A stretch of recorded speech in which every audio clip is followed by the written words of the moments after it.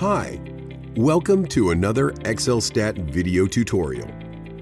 Grouped box plots, also known as side-by-side box plots, can help us study the relationship between a qualitative variable and a quantitative variable.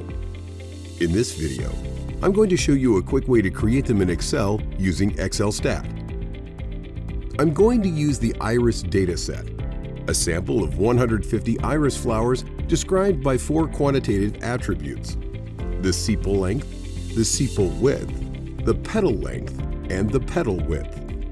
The flowers belong to 3 different species.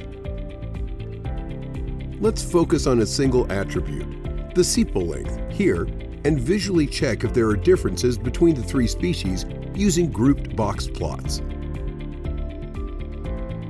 We go to the Visualizing Data menu and open the Univariate Plots dialog box. We activate the Quantitative Data field and select the sepal length column. Next, we select column F in the Subsamples field that represents the different species. In the first Charts tab, we select Box Plots.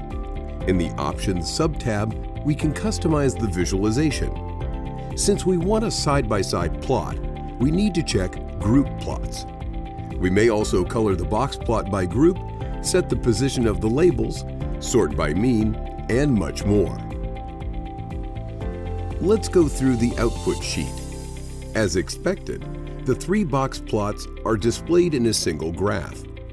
We may suggest that the sepal length is higher for Virginica flowers compared to the other 2 species.